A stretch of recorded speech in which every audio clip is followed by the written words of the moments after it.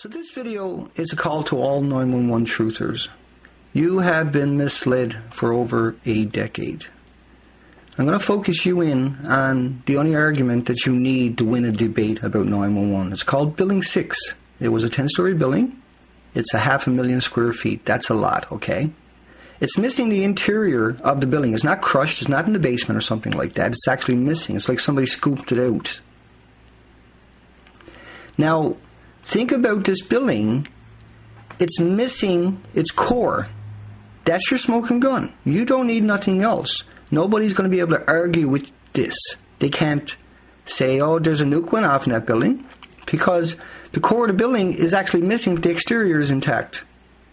They're not going to be able to get away with saying, oh, it's just crushed or it's gone into the basement, because it's not in the basement and it never got crushed. Everybody knows this. It's missing. Everybody ignored it. And it's not going to be ignored no more. This is something that you have to push out there. I can't do that. You have to do that. It's the encumbrance is on you. If you truly want to put an end to this, you have to push this out, and you can. You have that power. You phone up radio stations. You repost this video with different headlines, different tags. You push Building 6 out there like you never pushed it before. Push back. You have to push back for your children's future, for your own future, and for humanity's future. You have to push back. Building 6 is the end-all to the conversations and the debate. Nobody can argue with you after that. You forced them. You will force them to reevaluate everything that they ever thought. Everything that they ever said becomes obsolete when you look at Building 6. There is no logical explanation for it outside of a laser.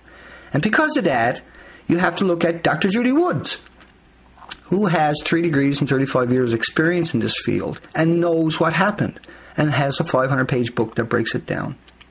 Building 6 is your smoking gun, not Building 7, not the Twin Towers, not even Shanksville, not even the Pentagon. Building 6 is the paradigm breaker. I'm begging you, you've got to push this out there. This is the information. I'll take the heat. I don't care. I don't care. What's the sense of not having a future for your children?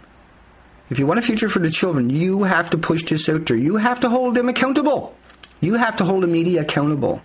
They've never asked this question. You have to pose the question to them. It is your responsibility. Don't look for other people to do this job. You have to do this, folks. Building 6. That's all I'm asking. Keep pushing it. Keep shoving it out there. Don't debate anything else. Just say, ha, what about Building 6?